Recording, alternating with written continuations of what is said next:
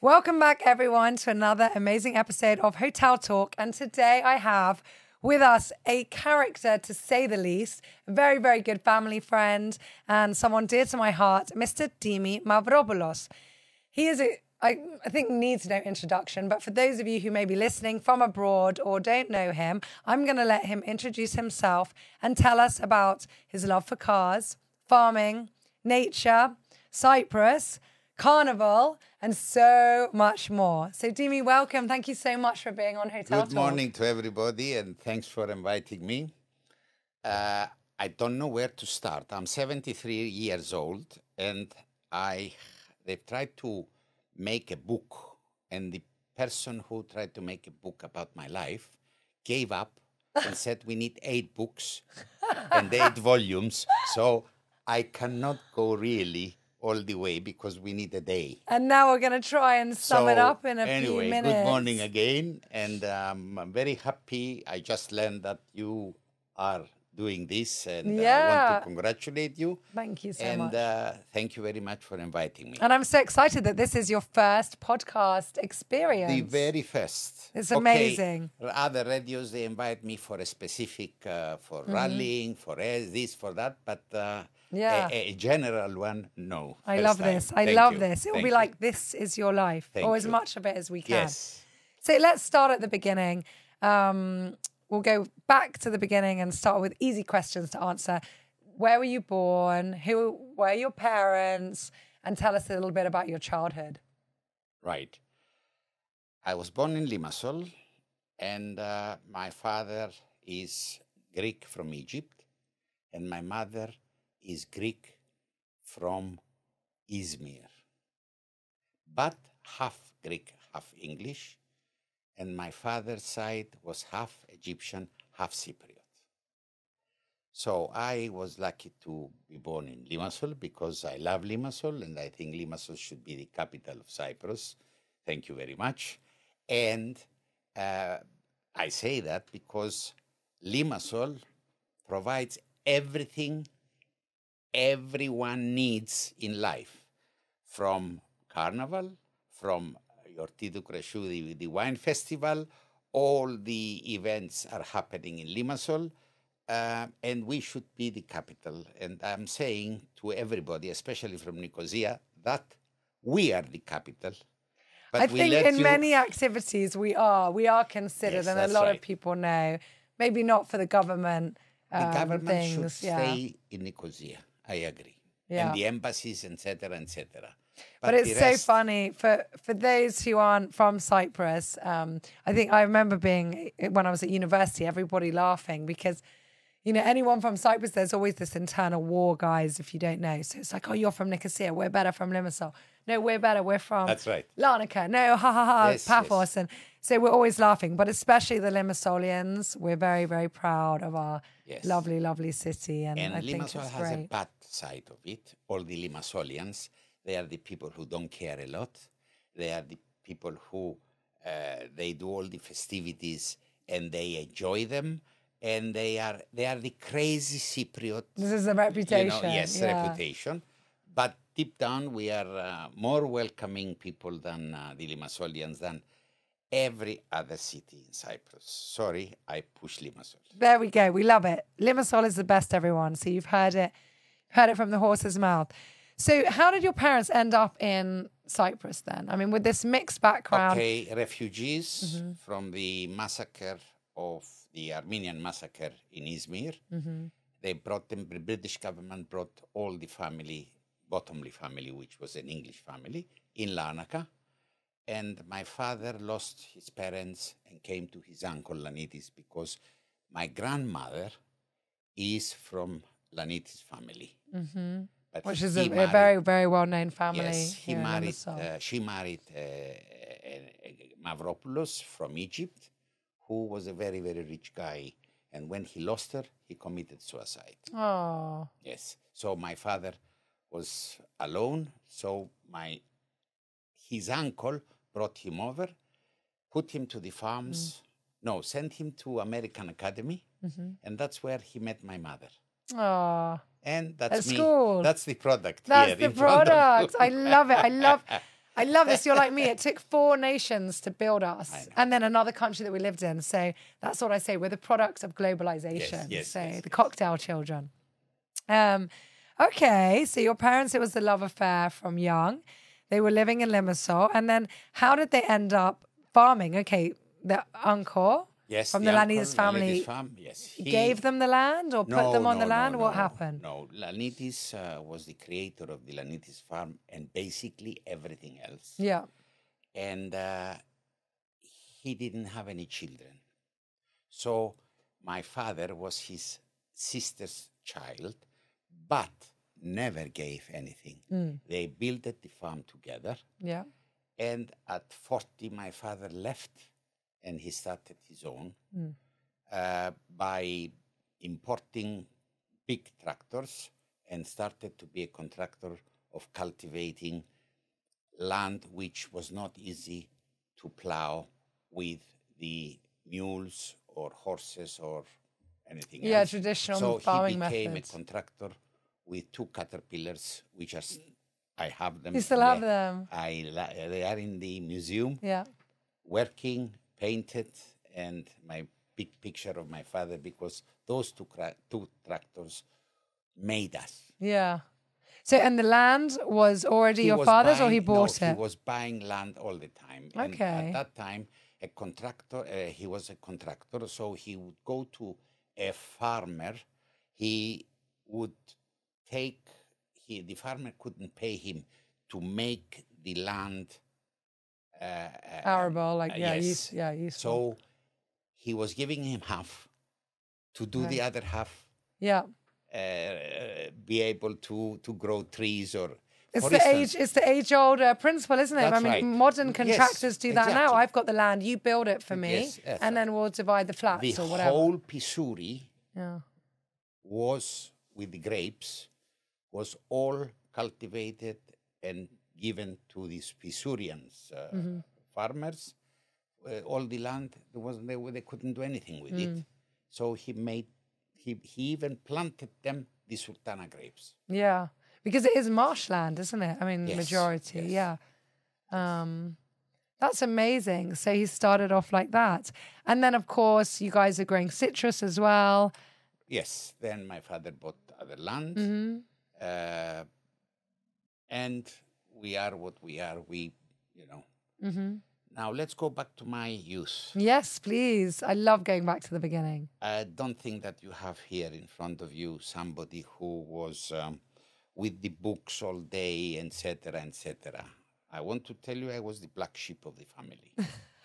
If they told me, don't drink Coca-Cola anymore, I would go and drink 10 Coca-Colas. You're the rebel. I was a rebel. And schools, my father was fed up and my mother changing schools because they used to kick you out. Kick me out. And they used to call me Trouble Dimi. I love it. Now that could be a book on its own. They even sent me to Nicosia at boarding school. And after 1 year, the monks there packed me and sent me back. Because they found out what I was doing during the last year from the students during the summer, which they were staying and being boarders. So they spoke what I was doing during the week, during the whole year. So when I went back, they said, no. Yeah, they kept the taxi there and they put me back and they sent me to my father. So, okay, that's not a good example, but I'm telling you what Definitely memorable. So my question out to you is, what made you like that? Why were you a rebel? What was it that... Was it an attention thing? No. Did your parents love it really and find it funny? Did you like being different? Like, what was it then that? That's a good question. I was not. I had my own mind and my own way of thinking. For instance, I used to see my mother buying from a greengrocer at that time, no supermarket or anything, tomatoes and potatoes. Next to the house, there was an acre of land. So what I did, I put potatoes, seeds, I put tomato seeds, and I used to sell it to my mother. Brilliant. An And entrepreneur. I used to count the tomatoes. And if she used one, I would come from school, measure, count the tomatoes and say, Mama, you took 2 tomatoes for our salad. And I used to have a paper. And at the end of the week, I was getting paid. I love this. I love the Also, entrepreneurial side. I was selling lemons to all the neighborhood. I had a basket, like coffin, we call them in Cyprus, on the bike, tied up, and I used to go around selling lemons, 5 for a shilling or 5 for a sixpence, you know what it was then. And they used to tell me, why you didn't come yesterday? You know, the housewives. Yeah, that's so nice. So that shows you a little bit, you know. But I'm always interested in the why. Is it because you saw your dad with commerce, No, because you grew up with that? Very strict. Okay. For instance, on the table, we couldn't start eating until he said the blessing. Yeah. And God blessed us if we put more food on the table, on the plate, and left it. Yeah. He would say to my mom, take it back and tonight bring it out. Yeah. He didn't want waste, obviously, because my mother and my father passed wars. So automatically, food was something with value, and you don't waste it. And always says, put what you want, put twice, but not put, you know. So we were very strict. We couldn't talk on the table. He was like a patriarch. You know, we were waiting for him to start. You know, that was... And we all had to drink the murneleo, the fish cod oil, but not the one you buy from the pharmacist. The one the pharmacist used to bring a barrel, and when you open the bottle, the whole house used to smell fish. That's why I cannot eat fish. I don't eat fish in my life because I remember... I think all your family are not fish eaters. And Nicolas doesn't eat fish, yes. The same thing, because Nicola's father did exactly the same with the cod liver oil. Yeah. Anyway. Ah, interesting. I went to all the creme de la creme of Limassol. Didn't go to a national school, Δημοτικό. They went to the Lanitis, the Athinaïdion, which was only girls. So Kostas Lanitis, Platon Lanitis, Marios Lanitis, Solomonidis, all the cream of Cyprus, the Galatariotis people. We were all in a school which was not a school. It was our anti-school. And we all had to have extra lessons in the evening to catch up where we were going for the gymnasium because we were not prepared there. Okay. We had calligraphy, everyday calligraphy. You know, do you understand? So we were all with extra afternoon lessons. Yeah. Anyway, so it was quite a tough regime for all our families, which is probably why you wanted to then just be different and be yourself and kind of explode into uniqueness afterwards. And from then I had a love of cars. When I was 5, I had a box which I cut and made a garage, and at night I would say goodnight to all my dinky toys or gorgy toys, take them out, say goodnight, and put them back by kissing them. Oh, you know, do you understand? 5 years old. Yes, 5 years old. So always. And where did that come from? Was there someone who you met, or you saw an amazing car, or you? No. I was always attracted to the machinery. Okay. I would walk to school, and if there was an excavator making a plan, making a piece of land for building a house, I would stop there, don't go to school, and watch the process, you know. Yeah, and the machinery and the mechanisms. And, you know, and when I was 8, I was working at the farm, cultivating our own. He was not allowing us and my brother, me and my brother, because when there was when we had to go with the school to an excursion, we were not allowed to go with the buses. We would go Why to not? the farm Why? to work. Because he said it's a waste of time, and I need. And I was so proper old 6 school. o'clock, Yeah. I was at the farm. Couldn't start the tractor because at the time the tractor was starting with a handle, a wind-up handle, and somebody would start it, and I was on the tractor with the crawler, not the tractor with tires. At the time, and I loved it. Yeah. And that's how I loved machinery.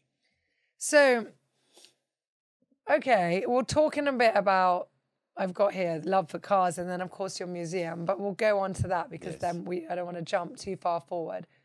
So you went to study in the UK. I went to study at the London School of Economics. How did you get in LSE, having moved so many different schools? I managed with just the passing mark. Okay. Don't think I got it. It was all C's and some D's. And you still managed? I got in. Okay. Don't forget it was easier at the time because no computers, no anything. You could make an ecstasy, what do you call it? An essay, and get somebody else to do it for you. Yeah. And, you know, like get it happens help. down. Yes, get some help on the side and, very nice, etc. And also it just goes to show, that's what I used to always say when I was a student as well. I mean, what do you need? Like, it's great to be straight A's and everything else if that's your priority. But that was my point as well when I was younger. Like, I also wanted to have a life. I also wanted to see my friends. And so what did I need to get to the next stage? Yes. If it was a B, okay, great. I'll just get a B. And then I'll go out on Friday night and see my friends. So have a bit of a balance. And I think that applies to life now. You can do all of one thing. That's right. But you can also do many things and then have more of a balance. So, yeah, I love that. I was the lowest on gymnasium, 11.2 or something out of 20. But you still passed the entrance, So, and I'm sure you weren't the lowest because of your capability. No, because of your brain. No, I didn't. Just because you didn't apply yourself and you weren't bothered. Yes. So you went to LSE and you studied? I studied. I worked on a Wimpy in the evening. Okay, like the hamburger joint? Yes. Oh, okay. It was Wimpy's then. Yeah, Wimpy. I remember Wimpy. Do you remember Wimpy? Yeah. Wimpy was around in the 90s. It went on until... 70... It still went 68, it was Wimpy's the first. We went to Wimpy's I'm sure it started, but then, it was around until... Yes. Then we're going to double check this after the podcast, but I remember Wimpy's. Yes. Yeah, as a child. And there I was a waiter, with other waitresses, etc. And I made a team of mine, and we could make more money than what they were giving us. How? Okay. I will tell you. I would go to you, and you said, I want eggs and bacon with sausage. So the chef will not put sausage and will not put bacon and will put a piece of cheese, let us say. I would bring it to the table, and you would say, sorry, I didn't order that. Oh, I'm very sorry. Take it back. Nobody was throwing it. So the next guy would come. I will push the bacon and the thing, and we used to sell without going through the till. My goodness. So we cheeky. Yes, it was. Look, it was something which was done. Yeah. you know. But, okay, so again, now I go back to the Yes, whys. commerce. The whys. Yes, yes. So, okay, the commerce there. You were from a wealthy family. Yes, but my father But your was dad was so very strict. So he Yes. wasn't sending you money. No. He wasn't. He was sending me the money that you I needed. required. Yeah. And also, when he first found out I have a car, he says, how did you buy a car? Mm. You know how I did buy a car? I'm not ashamed to say it. I bought a toolbox, and during the evening, I used to go and open the bonnets of the cars outside the street, because the car park street, it was then obvious. You had a park outside the house. So I would open the bonnet, because at the time the bonnets used to open from the front. I would change, let us say, the wires, and in the morning you would go to pick up your car to go to work, and it wouldn't start. So you knew I was the mechanic of the street, and you would say to me, can you come and help me? Please, there is the keys. Can you look up, And I started to be the mechanic of the street. And then slowly, I used to have servicing in the street. I used to be, and then I bought a car. Paid, and then I bought a car. So actually, you've got a lot to thank your dad's strictness for, that it made you resourceful. Yes. Resourceful, entrepreneurial. Did it make you resentful?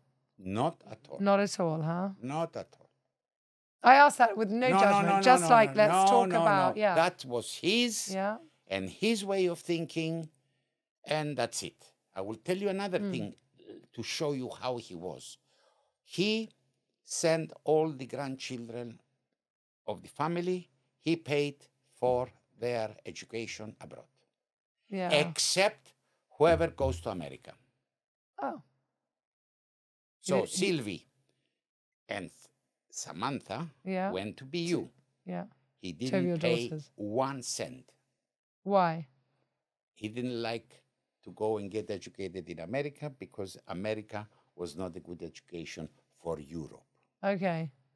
It's a big market. Okay. You think that you know. That was his principles, his beliefs. Stephanie, he paid Brighton University everything. Accommodation, everything. Nicholas, Stamatis, everybody, he paid. So he was a believer in education. Yes, but what I am trying to say, that what he believed, you wouldn't change his mind. Yeah, yeah. So strictness was always there. Yeah.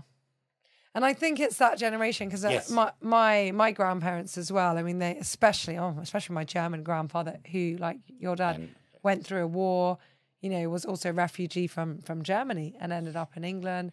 And same thing. Yes. My mum grew up, if there was one even potato left on the plate, you would eat it for dinner. And if you didn't eat it at dinner, you had it for breakfast. And it would go on.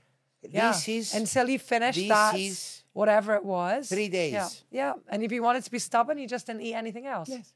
And okay, our mothers used to feed us afterwards. But it was the values, and also I think there's a lot to be said for that now. Especially one of my favorite topics that I'm known for in the hotel is sustainability, and then really reducing food waste and appreciating the energy and the resources that go into making every single thing on our plate and not wasting. That's right. And there's a lot of talk about this now, but it's like we've had to, revert back. If we went back, not that long, a few decades, this was the principles. Like nothing was wasted. We weren't even allowed, from my grandmother, as little girls, we had our long hair, we'd brush our hair, and that hair's on a brush. And we'd never take that and put it in a bin. That had to go, open the windows, throw it outside. And the birds, we would watch them come and get it, and they would use it for their nest. For their nest, yes, of course. Yes. She was like, everything has a purpose. Way, yes. So, it's really interesting. Okay, so you went, you studied, you got your degree. I got my degree. Yeah. And then... And your degree, was in? Was London School of Economics. No, but economics. It was in economics. So you didn't do engineering. No. No, okay. But I must tell you that the London School of Economics then was a left wing. And I establishment. remember Okay. Kostas Lanidis, Yeah. my cousin, who was doing politics because his father wanted him to be Yeah. Involved. Yeah. involved in that. And he became a Marxist. And he came and saw my uncle and said to my uncle, and he said one day, I don't want any, I am, Yeah. one for all and all for one, Yeah. the communist, slogan. Yeah. And my uncle called me and says, look, please, I want to buy him a car. I want to buy him a good car. Can you buy it and do something, help me? Because he didn't even want the BMW. Yeah. He wanted to buy a second-hand car because of the school. Yeah. Of that train of thought. Yes. Yeah. Yes. Interesting. So then what did you do after that? After that, I went, while I was at school, I must tell you, I had a friend who his father was growing watermelons in Greece. Okay. So I said I was going to say, not in England. Yeah. so I said to him, tell him to send us a lorry. And we will sell it. So a lorry arrived. At that time, we didn't have telephones. I used my telecommunications from the booth next to the house.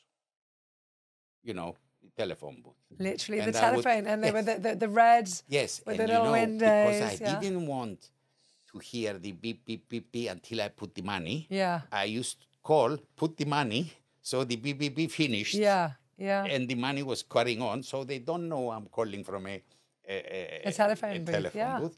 Anyway, the lorry arrived. Amazing. And I didn't know where to put watermelons. So I went opposite.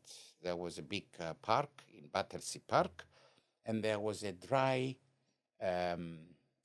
lake. So I said to the guy, I want to put some watermelons for 2-3 days in the lake. I will cover them and I will sell them, and you have some money. So I unloaded all the things. Who's the guy? Like The guy, the garden. the head of the park. This is hilarious. So they must have thought, who is this crazy Cypriot guy? Imagine like your swimming pool. Yeah. Full of watermelons. When I went to Kensington, like Hertz, like Avis, we got some money, and we went hired. And I went to all Camden Town, Kentish Town, all where the Greeks were. Yeah. And we sold them in a week. So I won't forget that we've made clear 200 pounds. But 200 pounds then was a lot of money. A lot of money. In 69, 70. Then I ordered another one. And the man with the park said, look, I'm going to lose my job. Somebody is going to, he said, find another way. So I went and hired a small warehouse, and we brought 8 of these lorries. His father was paid very well, and we've made the money, but we were selling them on the back of a van all day. This is hilarious. Okay. Oh my goodness. Do you have a picture of that? I'd love to see a picture of you. Pictures were not very easy. I like know, now. in London with, in 1970 with watermelons. Yes. And brilliant. A lot of people used to stop and say, can we have half? Yeah. Of course, we used to cut half. Yeah. And charge them for the whole. Yeah. Exactly. You remember, you don't remember that you used to buy a watermelon piece already cut with a plastic film on it. Yeah. And you used to have it fruit for after your lunch. Yeah.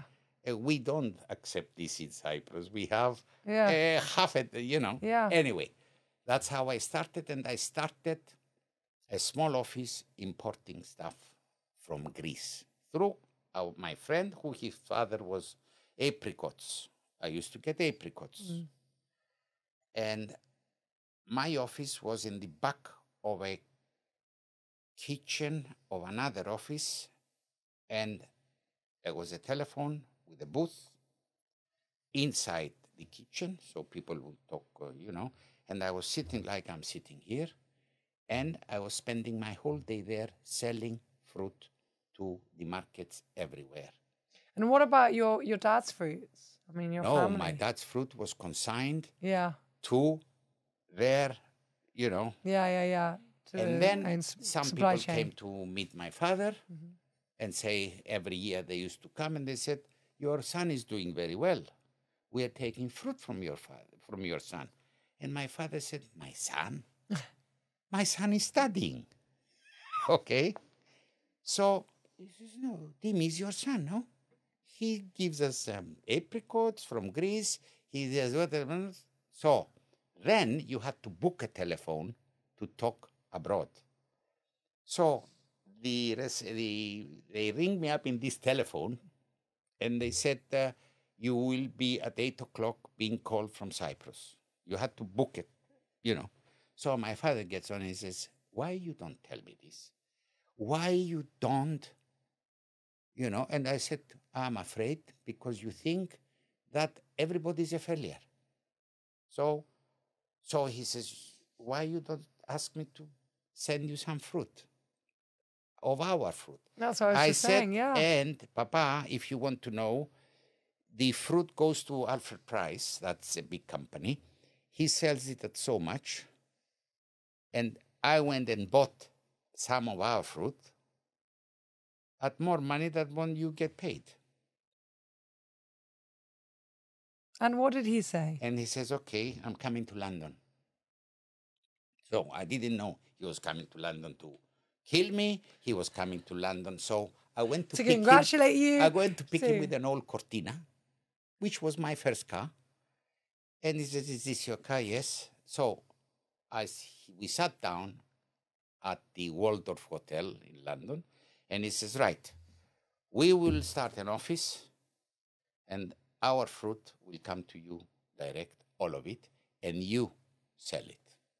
And then I set an office, and slowly, I had an international office bringing from Mexico, bringing avocados from South Africa, from Egypt, bringing the beans, the stringy beans. Yeah. And then I was buying from Lebanon for 21 days most of the big black cherries by air with MEA. Wow. And I was making, because for me, they are the best. Whoever says anything, for me, they are the best cherries, the black, the big. Yeah. And I even went down there and I've made them to smaller packages rather than 5 kilo. I've made 2.5 kilo. Because it's more easily sellable. Yeah. And for 20 years, I had all Lebanon selling me the cherries. So how long did you do that business for? 30 years. 30 years. Yes. And then when the children started to grow up, the living in London is very, very nice, but not for having a family. Mm. And I persuaded Penny, and she agreed, thank God. And we came to Cyprus, all of us, despite the fact that we were not together. Mm-hmm. But there is no animosity, and we are, in very yes, good this is with your ex-wife, yeah. So they went to Follies, finished Follies, and now the grandchildren are going to Follies. Yeah, I know, we see them there. So, and then I had 19 people working in Covent Garden. I had my own offices, shipping. I was chartering aircraft. I was chartering ships. And then I opened an office in Sweden for the northern countries, which was very, very difficult at the time. And it lasted 2 years. The expenses were more than what, And your dad kept supplying you? Full. I was selling everything. And he must have been very proud of you. He was proud, but he wouldn't show it. He wouldn't say it, I guess. I will tell him, Papa, we have to sell the grapes because they're already 1 week. We have to sell them because the grape will sell us. No, keep them. No, I order you, it's my grapes, leave them in the cold store. So what I used to do, I used to say, okay, I used to sell them.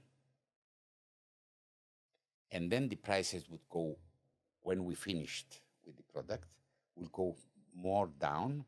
And as he said, keep them because the market will go up. Papa said, the market will not go up because it's already brown, the grapes, which they were not there anyway. Yeah. And then he says, when I sold them and I showed him the sales, he says, thank God you listened to me. That was my father. Yeah. My father would sit here and say to you, it's nighttime outside. And at 7 o'clock when it's time, he will tell you, let's go out to see that this is night. But, you know, that was it. You know, the old... Yeah, and that's what makes everyone unique and different. And we love everyone, well, many people at least, for being like that.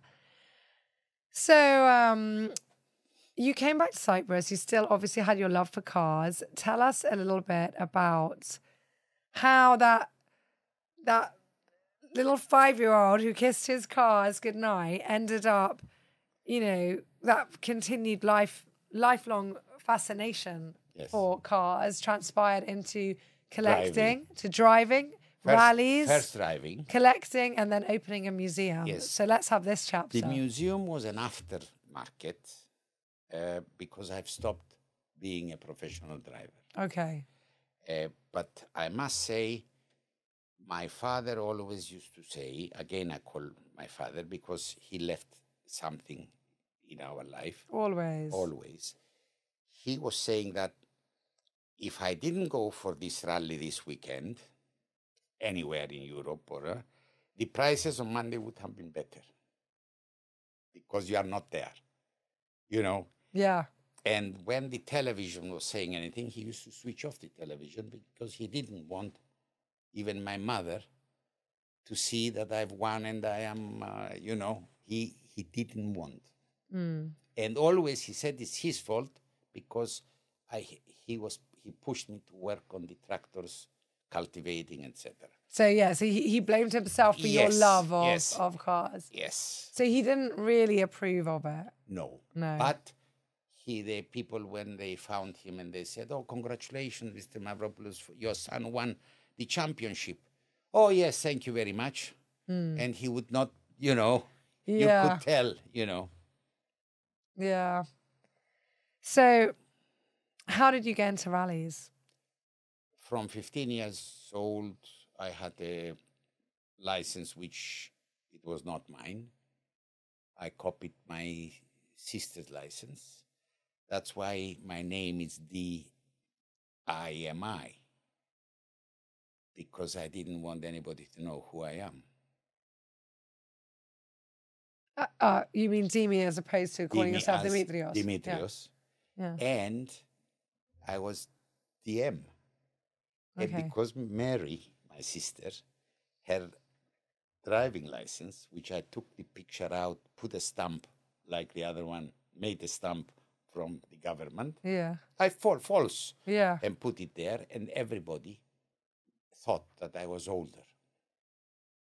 So I was winning, and nobody realized that I'm 15 years You're old. Only 15. And the English then were organizing all the rallies, so there was no proof. Yeah. You know? Yeah. And when you see somebody who is doing well and beats the old school and this and that, why they should didn't you question it. Yes. Yeah. So who is driving this car? Dimi, D and them. You know? Instead of, I could have put Achilles or I could have put Poseidon or somebody like that. No, I put DM.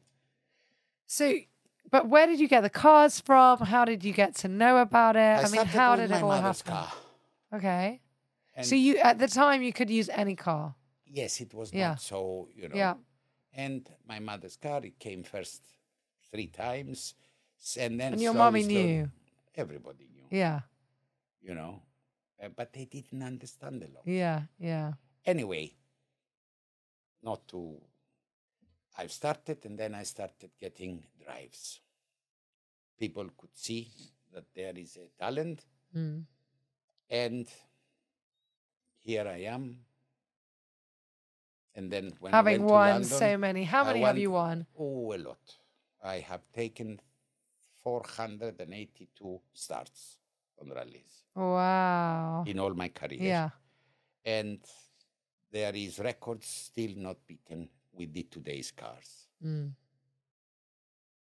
That's amazing. Because today's cars are completely different. Probably I couldn't drive a today car. Yeah. Because it's computerized. Yeah. It does a lot, which we have to do ourselves. And in all of this and everything you've achieved, okay, we spoke about your father, but your mom, was she very proud? My mom was very proud. And she would go, somebody would tell her, go to that bridge, he will pass. And then all of a sudden I see my mother on the bridge alone to do this to me, Yeah, very nice. Yeah, I can imagine. And I presume you're very close with your mom as well. I was, yes. Yeah. Yes. And then God gave you lots of daughters. That's another whole chapter now, Paige. Let's talk about being a father of girls. 4 girls. Of 4 lovely girls, all beautiful girls. There were a lot of problems at home.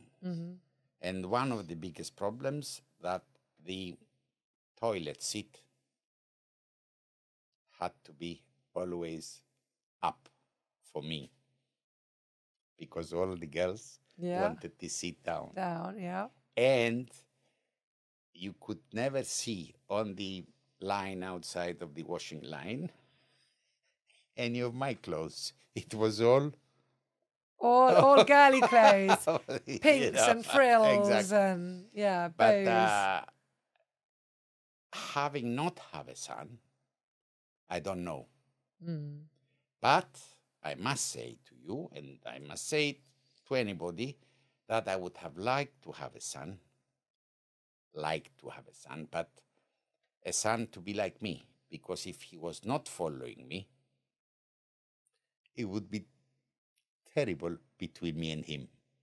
You might have fought. Yes, and you could foresee that. Angela, the 4th daughter I have, she loves cars, but she's more artistic in the sense that she wants to be an actor.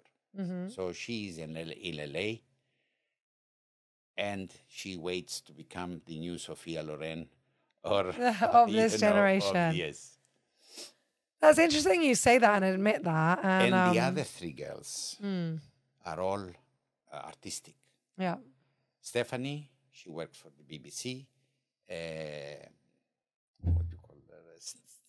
Samantha, she's in Paris working for David Blaine, the magician. She married in Paris last year. And Sylvie has boutiques. Yeah, clothes and also creative. Yes. Yeah, and I think all your girls are close to you, and we are a very close family. Also with Penny, my ex-wife, it's good relationship. Very good relation. Yeah. Very good relation. Yeah, which is really important and admirable because that's what everybody wants. Exactly. Yeah. Well, I think everything happens for a reason. So I think you had girls and not the son that maybe in this part of the world, a lot of people, definitely men, sometimes one. I remember when I was having, I think both my girls, I was told, Embirazi. Yes. Never mind. When I was telling people I was having a girl. Yes. But I think that is changing, and it's definitely something that I very much advocate for, equality, and that girls, we can do everything that boys can do. We can drive the cars, and we can fight with our dads just like a son would. Sure. So yeah, let's talk casino. Tell us a little bit about the casino, which is opening now in Limassol, and a lot of people are really excited about. I've just heard today we are not opening in June. Okay. And your connection, because for people listening, they won't know the connection, the land, what has happened. Okay, the family, my father bought shares in the Fasuri plantation. We have 41% of the Fasuri plantation, and Mr. Melisha Colas, so the NKS, has 56, and the rest is small people who have 2, 3, 10, whatever. Yeah.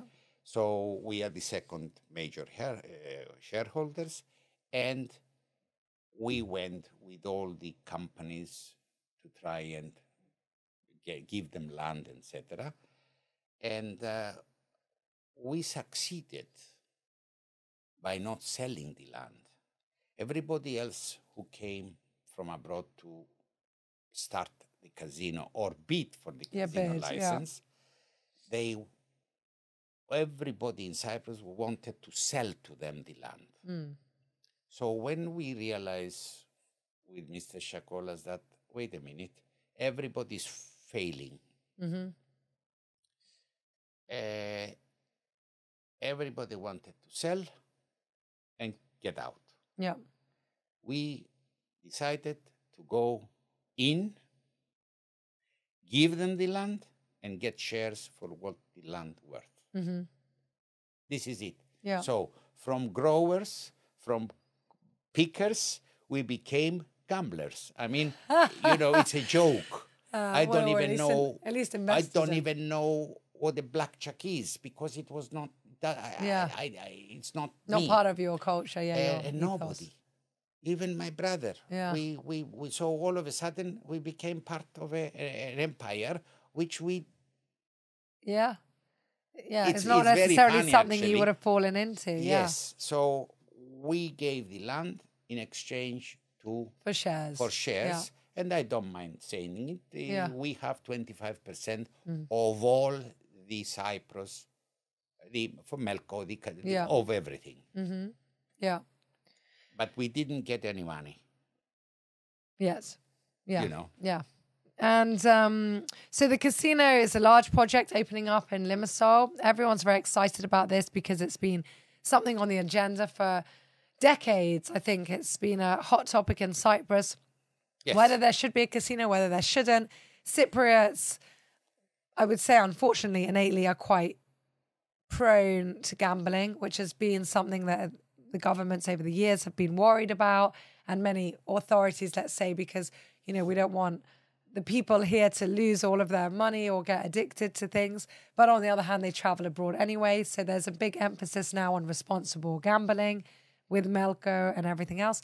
There's 500 rooms, is it? Yes, the hotel? 500 rooms. 500 room hotel. There's a lot of employment coming out of this. Conference facilities, huge casino. So this whole project is going to be... Tennis courts with the Mr. What do you call the Baghdadis. Baghdadis, yeah, he's going to do a tennis academy there. Yes. So yeah, there's lots of things happening, and it is opening this year. I mean, every year it's said... this year, next year. Can I interrupt you? Please. 2.5 years delay. Okay. And we were supposed to open 12th. Then we went to 27th of June. And now we are 10th of July. Okay. And not all of it. Yeah. We have to start. Yeah. And the other one will close the temporary.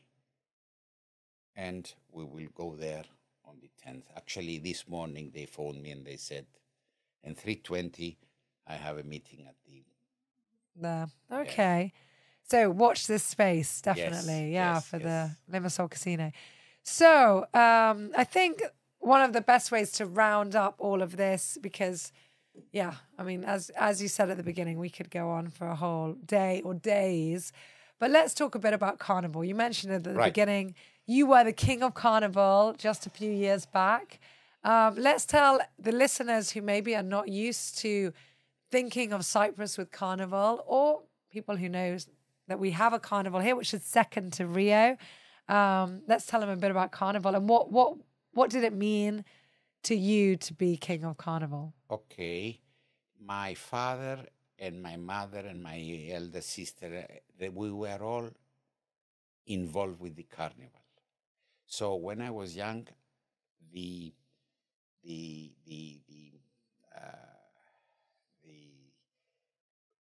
problem was to buy the cloth.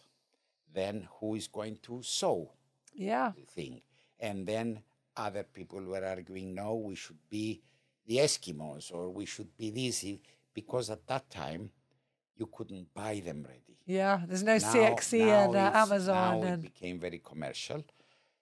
So automatically, when you see your family doing that, automatically when you grow up, you are doing the same. Yeah. You know, and that's why I have been making a lot of floats, and slowly, you don't buy, or you get the appreciation from the municipality and the political, what you call it, the committee for Limassol. So they choose every year somebody who has done things for the government. Yeah. Unfortunately, I was on the worst economic situation, and they called me the person of the euro and the problem with the banks. So I was the king of the downfall of the economy of Cyprus. The difficult year when you Yes. became, But you know what? You were, was it CNN? Had a CNN. massive, Oh my beautiful God, you picture, yes. remember, of you. It was, and they said second to Brazil Second to was Brazil, to Rio. Limassol, you know. Yeah, because we had that many floats, and it's such a big deal here. And and I think it's great, and it's something that really is part of our culture, and it gets everyone That's together. right, yes. And it's a nice time of year because It's 10 usually the days. weather's good. Farah, it's 10 days Yeah. of craziness, Yeah, and you don't care. yeah, You know, there is this 10 days of everybody doesn't care. yeah. Well, you can go and sit in a normal restaurant and wear a wig and just have fun, and nobody Yes. cares. But also, you don't have to go to work.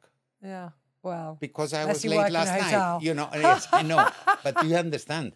Because or Yeah. they come to work and they are dead because they've Yeah. been, you know, before was even better. I don't want my staff listening to this. We have to work even more yes, then. I know. But yeah. But before, we used to have the hotels giving us very good rates for. We do. We still Yes, do. We have yes. packages for Carnival, and we for- include no, the dances. for the and- dances. and the dances and Yes. everything. It's a big thing, so we love it. So everyone, whoever's listening, make sure you come. It's usually in February.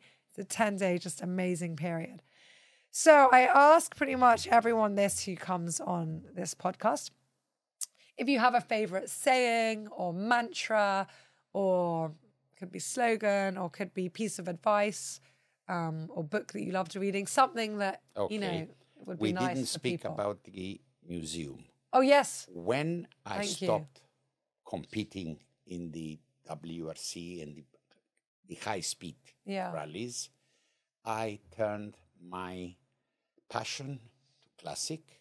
Mm-hmm. And today I can say, not because I have nearly 300 classic cars. It's amazing. It's a beautiful museum. And not even Turkey or Greece have the same amount.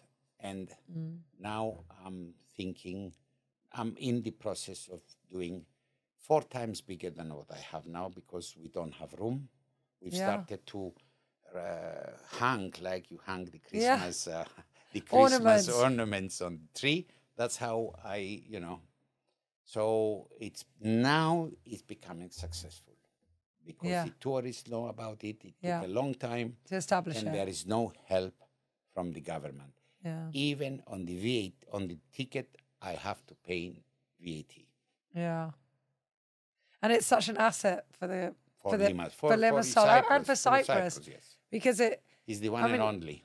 It's the one and only. It's something that's really interesting. I mean, I've spoken to you before because we have hotels in England, and one of them's in Beaulieu, and there's the Beaulieu National Motor Museum there, which is just amazing. Yes. And I loved going to that as a child. I mean, we used to go some days, some weeks, every weekend, and definitely every holiday. And it's so nice here as well. And I brought my kids to see your museum, and they loved it. And it'd be lovely if you can expand and offer more things and more interaction. Yes. And I am. It's going to be a very big complex. Amazing. Oh, watch this space again. Yes. Great. I love it. So where can people find out more about all this stuff? I mean, if they Is there a website? Yes, or website is Cyprus Okay. Motor Museum. Okay, perfect. Great. Okay, so back to the saying or mantra or any advice for anyone listening. Enjoy life while you can. That's my motto, within reason, Yeah. Yeah. But I will tell you one thing. After 55, the years come quicker than before. That's what I found. Yeah. That's why I'm not ashamed to say I'm 73 or hide my...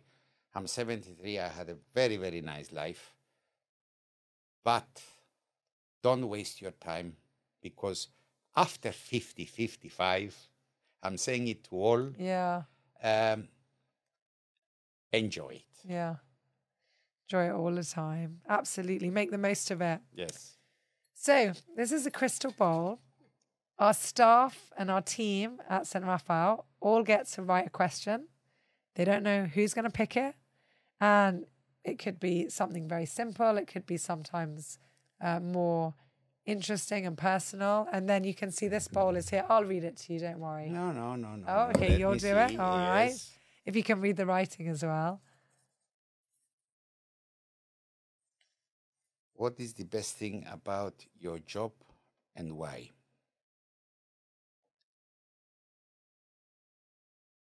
There you go. So what's the best thing about I love what you do? Selling. I can sell, I think, ice cream to the Eskimos, as they say. Yeah. And why? It's a satisfaction of achieving a sale. Yeah. An achievement. It's an achievement. Yeah. And a recognizable, a tangible achievement. Yes, to me, not to other people. Yeah. And they are all afraid when I go to sell something. I came to you, if you remember, to ask you to put the casino here. Yeah. Yeah, well, the temporary one, yeah. The temporary one. And you had no space. Yeah, we tried. Yes, yeah, we tried. We couldn't do it, yeah. And they said, when I went back, and they said, you failed. Not at all. Not at all. No, Not at all, I failed for not, yeah, persuading you to. Yeah. So, yes, and... well, no, it wasn't that at all. It wasn't. We were very much interested in doing it, but we just couldn't manage no, it. There was not enough space. If we had a conference room that was 2,000 square meters, we would have said, great, take it. But there were too many specs. It had to be on the entrance level. It had to be, That's right. Yes, I remember. We looked at it. Well, I tried. Yeah. We tried. Exactly. Do you think that, I also love sales and marketing. Do you think that comes from, again, that need for approval, maybe that you didn't get from your parents? So it's like a tangible thing, like I achieved that and I did that on my own. Yes, you are correct. Yeah. It's the achievement, satisfaction, which nobody can give you. You cannot buy it. Yeah, you have to work and do it. You have to go out and get it. And another achievement is we have the casino. Yeah. That's a big, big achievement. And we found a way to make it happen. To make it happen. Yeah. Yeah, definitely. Yeah. Well, it's amazing. Thank you so much, Dimi. I think we've done so well because there's just so much to cover here, and it's not you haven't just had one path. Yes, exactly. You haven't had one path. It hasn't been like, oh, well, I started this and I did this. Yes. There's so many different aspects that make up you. And that's what I love. I love that about this podcast as well, is really, really chatting to people that, I know well, but still I learned different things. I was going to ask you to tell me what are the subjects. Yes, but no. I knew you would say no, and I didn't want to embarrass you for saying no. You know what? So there are some people. I don't mind. There are some people that come on this podcast and I say, okay, this is what I'm going to talk about. Or I send them the questions that I potentially might ask. But those are people who I feel maybe are not so used to either public speaking or to interacting or interviews. But with you, you're a people person. And I know that Thank you you're very also much. quite an open person, and Yes, you're I not am shy. open. I can say the black and white. Yeah. You know, you'll call it as it is. So I was like, no, I really wanted it to be more, more authentic and more genuine. So Thank you thank very you for much. playing along. Thank you, and And I hope your listeners are going to be enjoying what we spoke. I'm sure. Thank you, Dimi, and all Thank the you best. very much. Thank you.